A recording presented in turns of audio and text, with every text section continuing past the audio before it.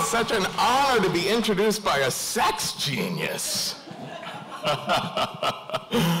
Oh my goodness. Okay, you know, I knew I was gay from pretty much day one. And a lot of people don't believe me when I say that, but I was a lot like Chris. I was a very precocious kid.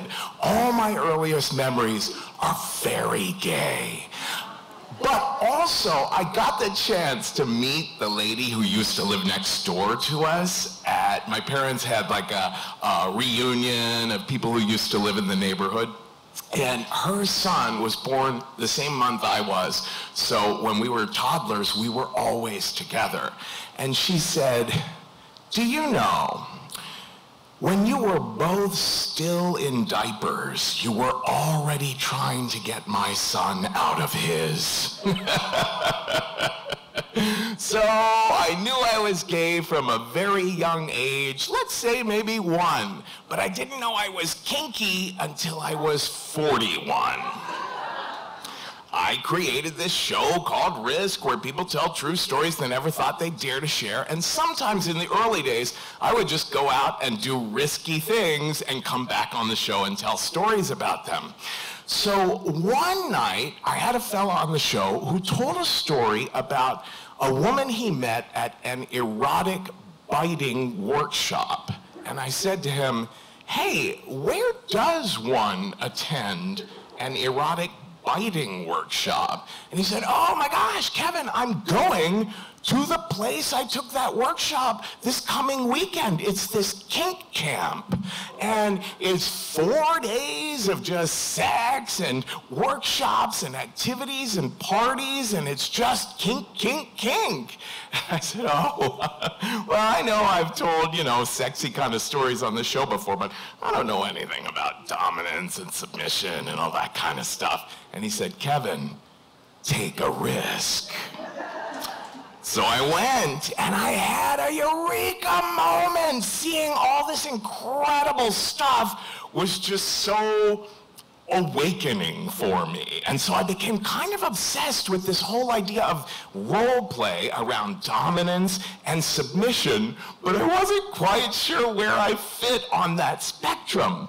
Anyway, I came home from the camp and I set up a little profile on one of the kink sites, and this fella reached out to me. He was a Korean fella, and he was coming to America from Korea to stay for a while, and he was interested in playing with me. And I said, "Wonderful." I said, "Oh my gosh, you're an artist? Oh, could I see some of your art?" He shared his website with me, and I'm looking at his art, and I'm like, oh my gosh, he is a genius. Like, he was very, very accomplished and talented, and I was like, oh, it is gonna be so much fun submitting to this man. And he said, "Oh, no, no, no, no. I want you to dominate me." And I said, "Oh, of course, yeah, no problem. I do it all the time." Well, that was when I started to learn about a thing we call dominant anxiety. It's when you're supposed to be the master, but you have that imposter syndrome feeling, right? Because dominants are supposed to be like the billionaire in 50 Shades who happens to know how to do everything. And I usually don't feel that way as I walk through my life. So I started reaching out to other friends who had some experience with dominance and said, "Oh gosh, can you give me some tips before I play with this guy so I don't look like an idiot?" And they said, "Oh, the first tip is, if you're worried about your dominance, put a blindfold on them right from the start so they can't see what a fuck up you are." They literally can't see you sweat. So I said, okay, I'll give that a try. Well, his name was Dew, and he came over to my apartment, and we chatted for a while, and he was really impressive. I was like, how am I gonna do this? But he was determined that we were gonna play these roles, and I said, okay, your safe word will be red. Cool, safe word is red. And then I put a blindfold on him, and he melted into my arms like a piece of wet spaghetti. And I thought, oh, he's really good at this submitting thing. My job might be pretty easy here. See, because when you think of it, if you're coming into a scenario as a submissive, you're kind of like an improv actor. You're just showing up and playing. But if you're the dominant, you're like the director and the writer and the producer. You know, you got a lot of stuff to do. So, especially with my ADHD and inability to tie any rope, I was a little nervous, but nevertheless, he melted into my arms. I put him on my bed and started tying him as best as I knew how to various bedposts.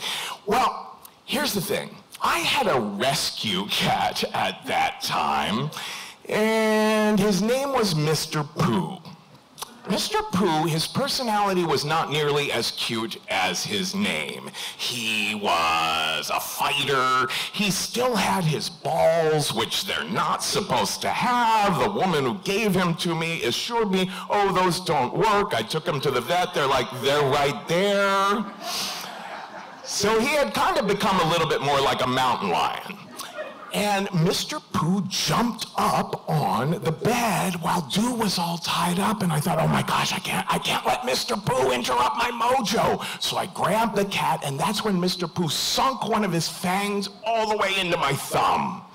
Now, my thumb just started spurting blood. I didn't know it did it like that. I didn't know, like, I had seen it in Monty Python movies, but here it was really happening just all over the place. I'm like, oh my God, I can't let Dew know this is happening. He's blindfolded, so he'll never know. But it's like spurt, spurt, spurt, spurt, out of control. I'm running around trying to find something to wrap it up, and then I knock into a light fixture which hits the ground and shows the blood spatters all over, and I go, ah! And that makes the blood spurt further, and it splashes Dew in the face. And I say, red, red, red. And he says, you're so floating? And I said, yeah. I had to bring it to a stop. And that's the night I learned that when you're the dominant, you can order your submissive to take you to the hospital. We were in the waiting room, and Dew said, hey, do you remember when we first started chatting on the kink site, you said that your philosophy was, you'll try anything twice? I had said that because I'd heard someone at camp say that. And I said, oh, yeah, I guess I'll try anything twice. He said, well, tonight you accidentally tried blood play. I wonder when the next time will be. Well, that was 10 years ago, and thankfully we're still wondering. Thank you very much.